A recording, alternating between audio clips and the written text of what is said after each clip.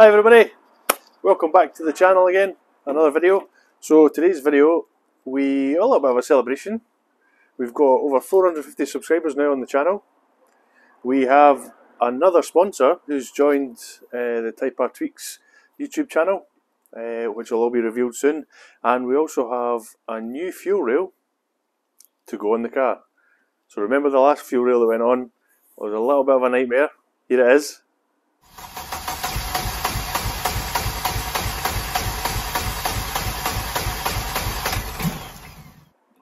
But this time, we've learnt our lesson and we're going to attempt the fastest ever fuel rail change out. So, let's get after it. So you can see the fuel rail here. So it's a matter of 2 bolts, 4 clips, fuel line, done.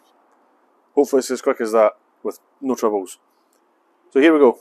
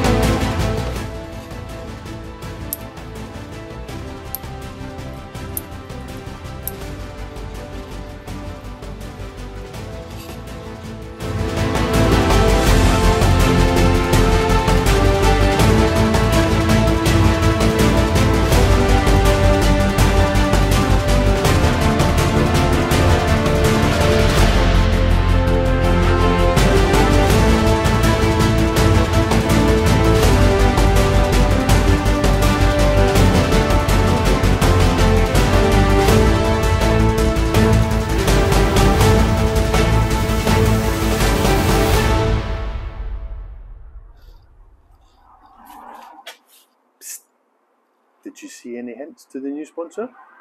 Before and I'll say it again. Life moves pretty fast. Yep, you've guessed it. Dynodaze are now a sponsor on the channel as well. So we have both Tactical Racing and Dynodaze sponsoring the channel, which is just great. You know, we've just went past that 450 subscriber mark. Quite a huge achievement for me, considering we started in the summer 2021. And we've now got 2 sponsors on board, which is absolutely fantastic. And hopefully, with those sponsors, we're able to bring you a lot more content.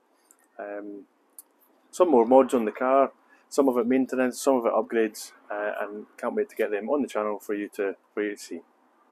So thanks to everybody who's supported the channel, liked, commented, subscribed. Really appreciate it. Let me know what you think of this. Let me know what you think of the difference between the Kaizen fuel rail and the hybrid racing. And I'll put some links in the description below for you if you want to change out your fuel rail. Like you can see, it's relatively easy. If you watch my previous video, you'll see what not to do. And this one you'll see how easy it actually is to do. So thanks again for everybody for watching and staying this long. And I'll catch you all in the next one.